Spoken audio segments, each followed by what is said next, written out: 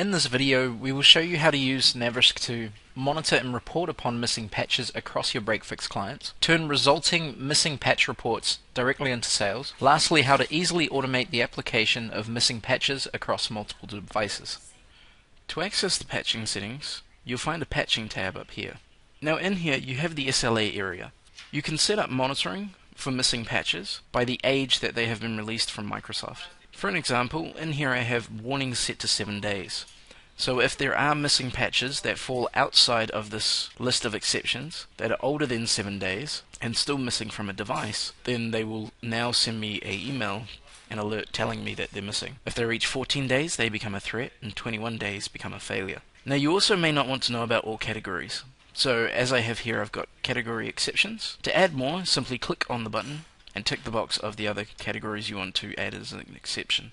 In Naverisk you can also schedule patches, and these will install patches that have been authorized. You can also automatically authorize a certain category if you wish. For the example here, this will automatically authorize and install all security updates on the next patching job. Below is a list of all the different missing patches across all devices, in which you can click the title to go to the KB article and read up on the description of this patch to find out what it's about.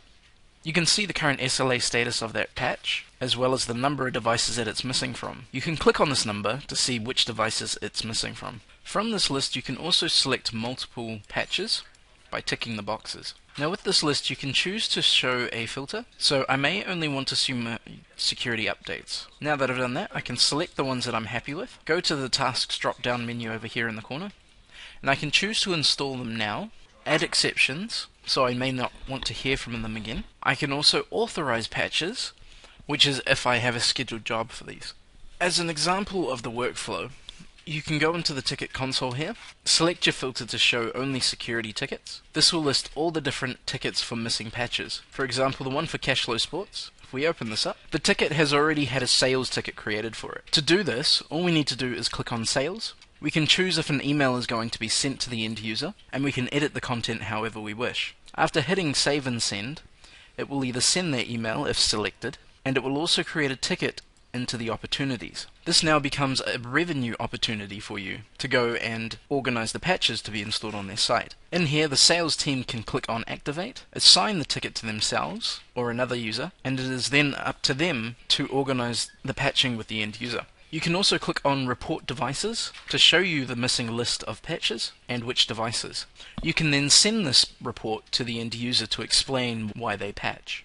After the client has signed off on the quote, you can then come back into Naverisk, go into the Patching tab, select the client that has accepted the quote, and then under the missing patches, select all the different patches that you want to install, go to the Tasks drop down menu, and click on Install Patches.